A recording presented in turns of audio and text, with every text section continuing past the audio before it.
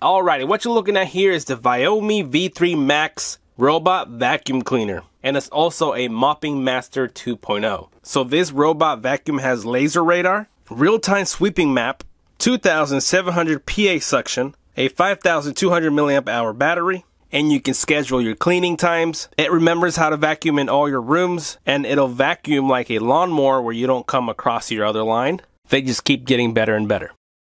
So as always, let's unbox it real quick. Woo. Here's a quick start guide, how to get it running, and there's an app that we will have to download. A fatty manual here. There's a brush right on top, so make sure you don't lose that.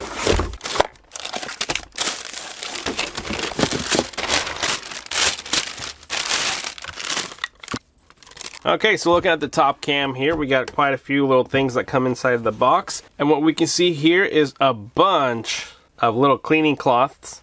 And then we have a little mop. These lines in here are like some kind of plastic, so it uses to scrub, and then you got soft microfiber to pick up. And it'll be sticking onto something like this, so you can see that it velcros right on. There's a little scroll wheel. You also will get a little cleaning brush here, so you can clean a little section. It's a pretty tough bristles.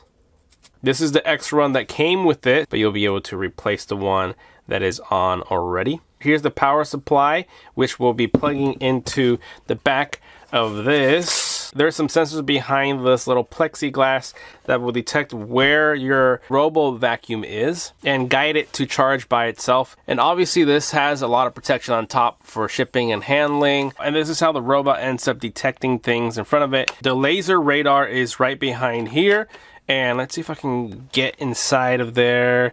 Yeah, I think you can still see it. There's little sensors in there that will light up and detect how to navigate your room, so it knows not to pass through the same spots. Where it can and cannot fit, home and power buttons, so you can tell it where to go without having to use your phone or anything. You can just turn it on and off and tell it to go home to charge. And the wheels here are sticky rubber, so it's going to keep itself planted, not having to slip around. And the wheels back here also have sensors, so it'll detect if it wants to fall off. We also have the suction here where we slurp up all the debris with bristles to sweep it up, and some rubber on it so that it picks up even better. And you can see that we could also take this out to clean it once it's really messy. There's 4 sensors in the front, 2 here and 2 on the bottom, and then we got the little ball that, you know, just rolls the direction that these back wheels are going to go, and of course the little charging conducting area, and not to mention the spinning sweeper that will sweep everything inside to scoop up in there. But there's some ventilation there. We're going to hear what it sounds like when we're going to turn it on here in just a bit. All we got to do is grab one of these ends there and pull it up, and we have this little bar here that we pull up, and we get the tank out. Here's the little filter. As you can see, you can pull that, get this out, more dumping, cleaning. Not only does all the dust and dirt go inside this little tank, this also doubles as a separate tank in there for your water. So you can see you pop this open, you put your whatever, you put your water for your mop, close it up, and it also tells you some care and maintenance of how to use it. There's some notes there so you can read. And here it's pretty plain, other than this little tube here that's going to suck that water out so it can drip it while it's mopping, which is this little area here, just like that. And then close it and you're good to go. And of course this has Wi-Fi, so you can control it with the phone, with an app. And let's press power. Turning on. Whoa, that's loud. So it doesn't do anything when you press the button just yet, but let me press it again. Cleanup all is starting. Oh, there we go. So right now it's analyzing where it can go, and it's gonna bump into things, and it should not be falling off. That's actually really quiet.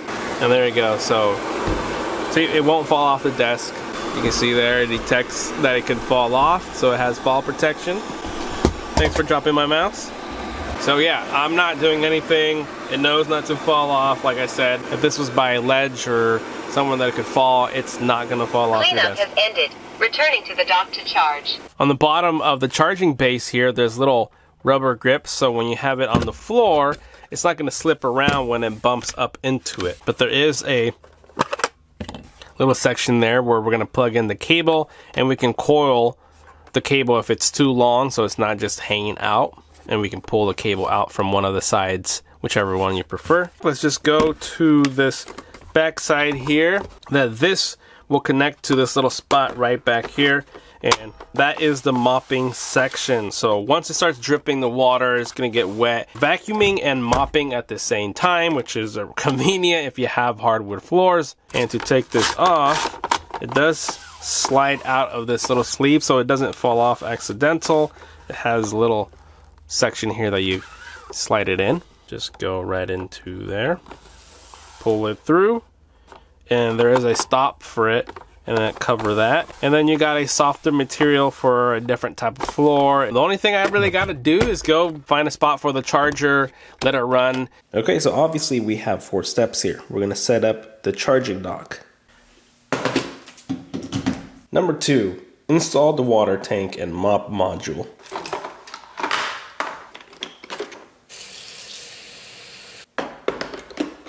Step number 3, download and install the My Home app. Let's launch the camera. Then it pops up. There is the app. Press get. And yes, we want to make an account. Give it permission to locate the device. Let's make it work with your HomeKit, Google Home, Siri, Alexa. And now we're on to adding the device. Hit the power. Turning on. Okay, we're gonna place the phone as close to the target device as possible. If you can't find it, just scroll until you see the robot vacuum. And we have the V3 Max together for 3 seconds. 1, 2, 3. Wi-Fi connection has been reset. So now we're gonna look for the vacuum. Wi-Fi connected. And it is done now. Okay, so this little graph that we're looking at here is where it scanned when it was at my desk at the office. And we can see the battery percentage is up on the right. We can go to the mode here. We can see the vacuum, vacuum and mop, turn vacuum mopping, or just mopping only.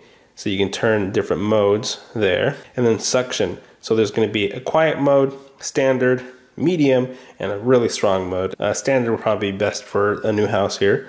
And then water volume. How much do we want it to drip? Pressing the charge back button down here by the start will send the vacuum to go charge. Then the map management will be where you could edit the areas, manage rooms. So if you are gonna bring this upstairs or make it go to other rooms, you can create borders or let you know when it's cleaning a certain room. So when we press start, it's going to map all the walls where it can go in and out, and then start cleaning and mopping. So this whole thing will change. Vacuuming and mopping all is starting.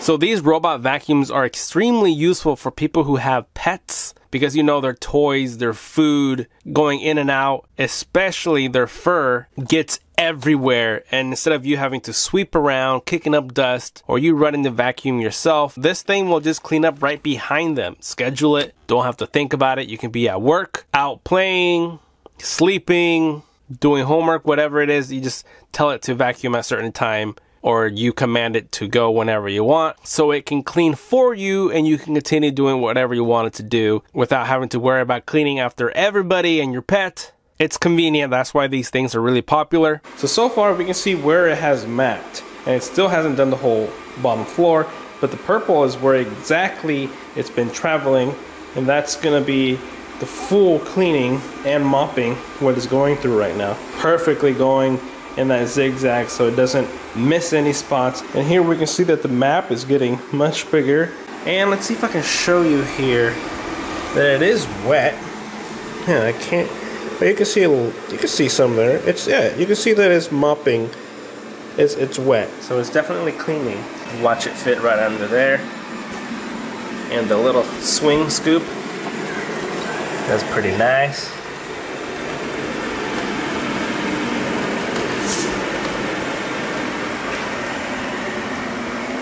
I think I proved that it does its really good job looking for the corners. Vacuuming and mopping has ended. Returning to the dock to charge.